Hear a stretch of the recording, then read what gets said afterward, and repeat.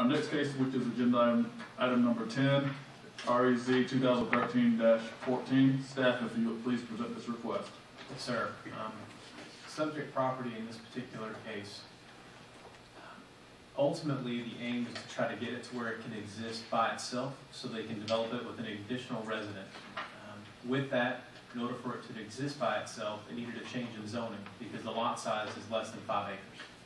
So they're here tonight to request an RA zoning. With that, you have the various information within your packet, and staff's ultimate recommendation was for approval, and we do believe it's ready for consideration. All right, are there any questions for the staff or the commissioners? There being none, is there anyone in the audience who would like to speak in favor of this request? Is there anyone in the audience who would like to speak in opposition to this request? There being none, I will now close the public participation portion of this request. Discussion is now open amongst the commissioners.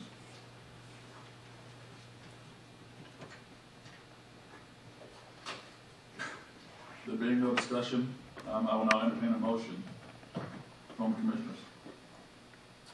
Mr. Chairman, I make a motion that we recommend approval of all staff recommendations for this consistent comprehensive plan. I give out comprehensive plan, and I think it's the right thing to do. We have a motion by Mr. Willis and a second by Ms. Nichols. Any discussion on this motion? There being none, all in favor, please indicate by raising your right hand.